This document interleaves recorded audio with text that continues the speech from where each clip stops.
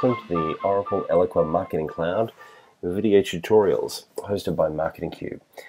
What we wanted to look at today was trying to understand why in some cases when we set up a campaign, some people will make their way through the campaign via a form submission usually, but some people for some reason don't seem to receive those particular communications. There's a very simple explanation for that.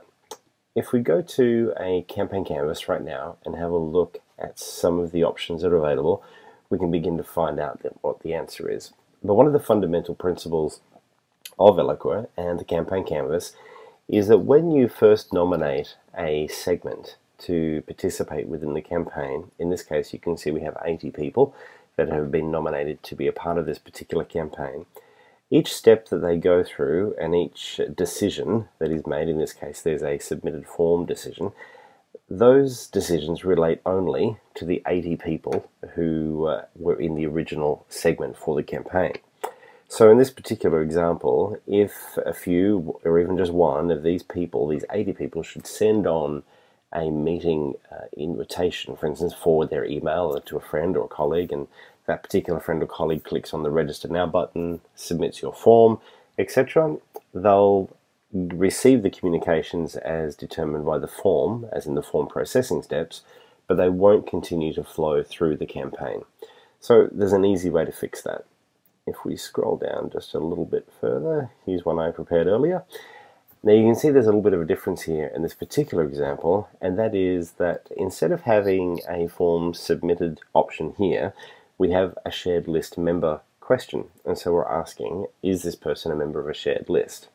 So what a shared list will do is, regardless of anybody who has submitted that form, they will then continue through the campaign, and in this case receive either the email on the left or the email on the right. Now, how do we get them into that shared list? That's a great question. The easiest way to do that is when you're creating a form. So let's, for instance, we'll just take a very basic form, and I probably should put at least one thing in there. So we'll just grab the email address as the example for this exercise. When we then go to the form processing steps, at the back here, you'll see there are a number of options. One thing that you can do is drop an individual into a shared contact list. You'll see that option right here. So we simply highlight like so. You can look for a shared list that you've used previously. In this particular example, we've got a registration section here. So then, regardless of who submits that form, whether they be a member of the campaign or not a member of the campaign, they will then continue through the process. And in this case, continuing through that process is to then receive subsequent emails following that query or on that decision. Are they in fact a shared list member?